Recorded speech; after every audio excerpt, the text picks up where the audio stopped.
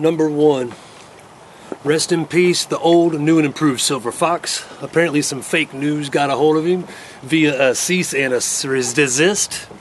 And now I'm your new host, Chris Cheatham. Welcome to Basketball Dives from the Hot Tub, Episode 1, Season 2. Number 2, if you are watching this video and you see these people tagged, okay, that's because all these names you can put faces to. You click on their name and then maybe you'll actually realize the rusty hair might be a little shady.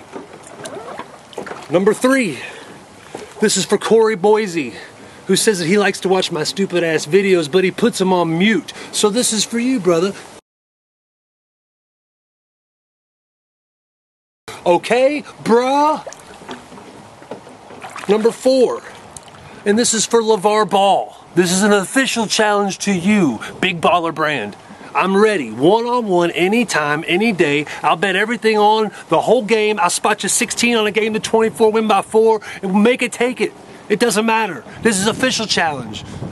Number 5, I was supposed to give away my audience number 1 participatory award for season 1 today, but ironically, the person who won the award had to work. So a shout out to you, brah. I guess you shouldn't get the award anyway. Maybe we should give it to Austin Nelson and his shitty vlog, who's like 3 miles outside of the Wilson County city limits, which means he shouldn't even be able to apply. Finally, number 6, Rob Mickle finally hit 3 3-pointers in a row at 41 years of age, who usually can't even hit an 8-footer, and the only reason I'm telling you that is because he asked me to. Alan Brown. Basketball Diaries from the Hot Tub.